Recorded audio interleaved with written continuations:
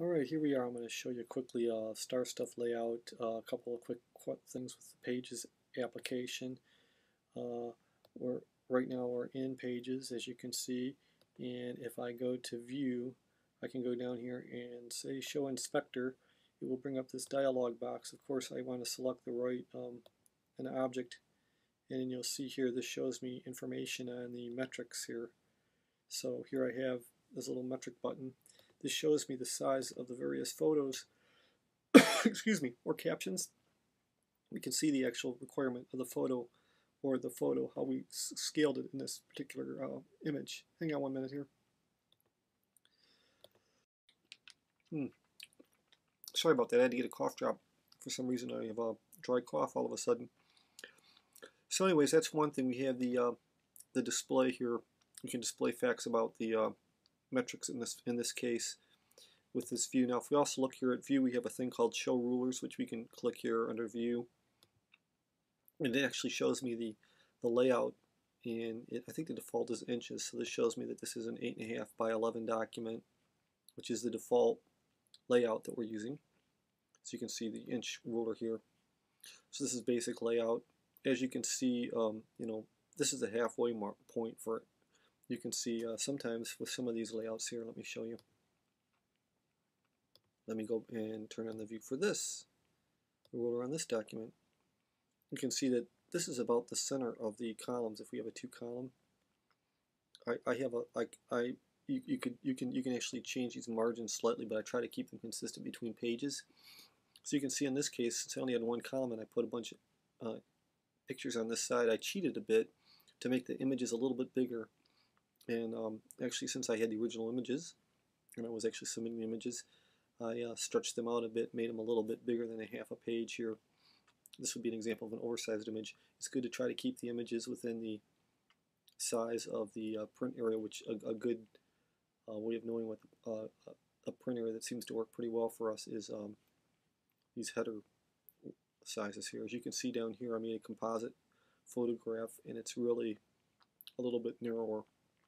I created this separately and imported it in, but this was something that was something I could put at the bottom here. So basically that shows you can, and to like select, say I want to select this image, if I want to know what the actual size is, either in this document, in Pages, or in, at least on the Macintosh, for this document, or for, let's say,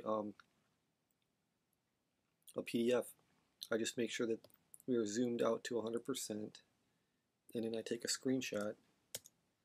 And when I take that screenshot and then I open that up, let me find a screenshot here. It's going to be on my desktop.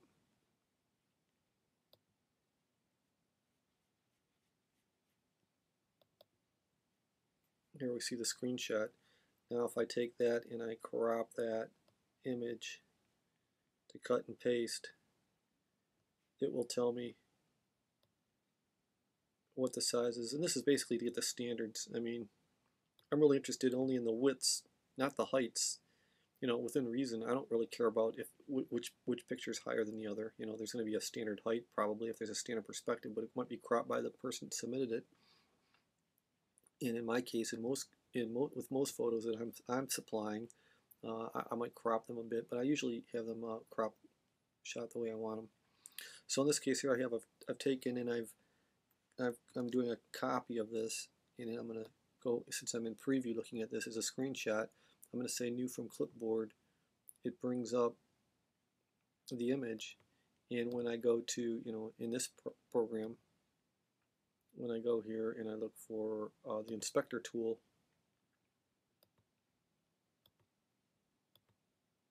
it should show me. In theory, it will show me that. It has in the past. I'm not sure why it's not wanting to do that now. Go this again.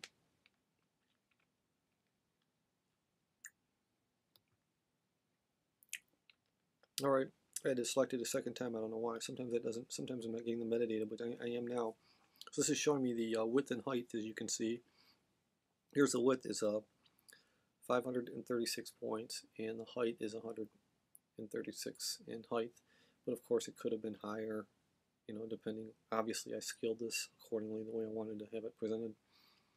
The same thing would be true for these other ones. Now, it's important to note that when I did the screenshot, I had this set at 100%. I do that with the PDF because I'm getting a shot of the screen, and since the screen is 72 dpi, and the source images are going to be always 72 dpi because that just works the best for compression and in overall printing and everything. It's just, it gives you enough quality. We can do a 100% screenshot and determine the exact size fairly close, you know, of the exact size of the image. It might be a couple pixels off depending on how I crop it. And I could also zoom in now that this is a screenshot. If I want to take this screenshot, of course I can't zoom in here, I have to zoom in. Let me look at this. I'll just go here to view.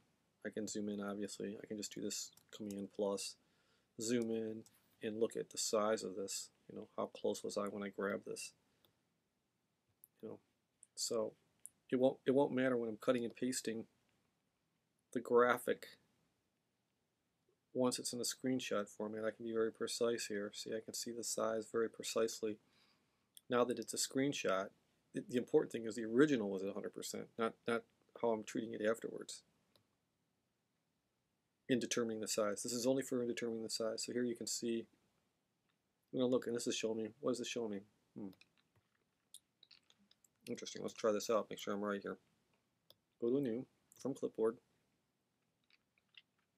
There it is, the same document basically.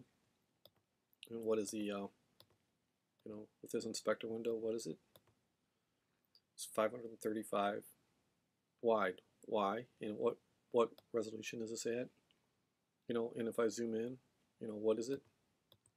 Doesn't matter now because I'm not taking a screenshot. You know, this isn't my source image. This is what I'm using as a reference image now. So I think I've talked about this long enough. So this is how you can determine sizes. I can also give you a quick example if you want one. I mean, the PDF would be the same thing. I basically scale to 100%, take a screenshot.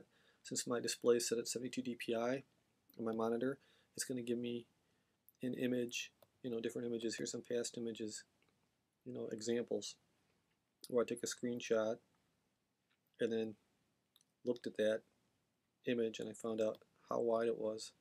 And this was at 100 dpi, as you can see down there. So anyways, hopefully that'll answer questions. I think we are done now. I think we've talked about photo sizes a lot longer than we need to in emails, so I'll stop with that.